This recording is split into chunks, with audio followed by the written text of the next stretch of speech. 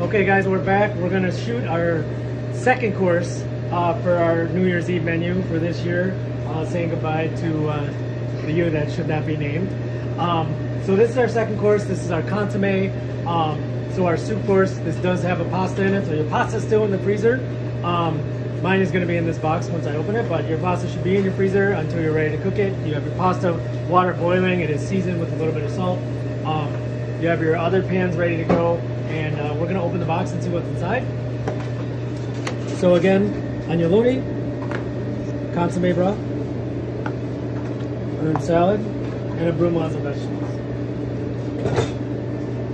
So, first thing I'm gonna do, I'm gonna take my agnolotti into my boiling pot of water, and I'm just gonna drop these in. And that's gonna go for 7 minutes. So you don't have to really do anything. You just make sure the pasta's, like the pot is just rolling boil. Consommé broth. So again, this is duck. We're gonna heat that up.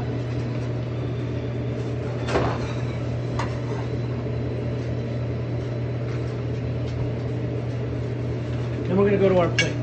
So you can plate this in any size bowl you have.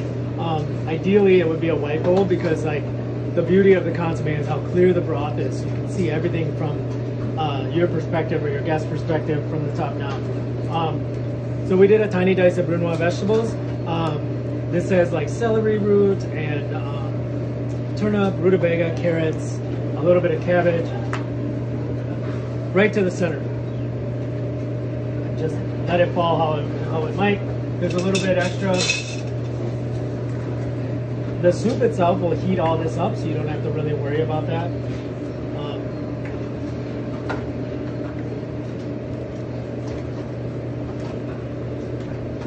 And then you have your herb salad, which herb salad is like a bunch of different herbs. So it has like dill, chives, parsley, a little bit of tarragon, chervil, and some red vein sorrel. So I like to just these beautiful flavors will not only make the soup look great, but all of these herbs combined will have like just a really terrific flavor. So you kind of cover up your vegetables. And this is only like really important if you're gonna serve this like table side, like I suggest in the directions for this dish. So that it's kind of hidden underneath all of these herbs. I actually want to get a little bit red vein sorrel on top. It's nice and beautiful. I'm gonna check my broth. It's coming up to a nice simmer. And then we're gonna go back to our pastas. Typically, once the pasta is done, it's floating, and it's only floating for a couple minutes. So once these have been up for a little bit, we're gonna gently use a slotted spoon, and this is how I always do this. Like, if you can, you could use like a little plate with a paper towel, or I'll use a slotted spoon and I'll just dab it. And then this goes around. 1,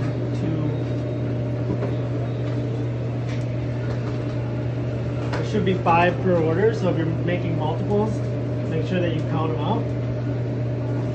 5 per order. Or one person just gets all of them and somebody gets none. So like once you put those in there, you want to kind of go back and just cover up all of the vegetables, and then you take your hot broth. So like you want it to be pretty hot. If you have a little pouring vessel, like a little teapot or something like that, that would be perfect for this. I'm just gonna go right from my pan. So if you want to pretend that we're at the table and you bring this out, and it's a really nice presentation, to just pour this right over the top. So a lot of times, like when we're doing this in a dining room, we try to hit one side, but since you're at your own house and you know you're pouring for everyone, if you're doing multiples, it's really hard to pour. So sometimes I would just serve it in a little cup next to it and just be like, hey, pour it in yourself. Pour it right over.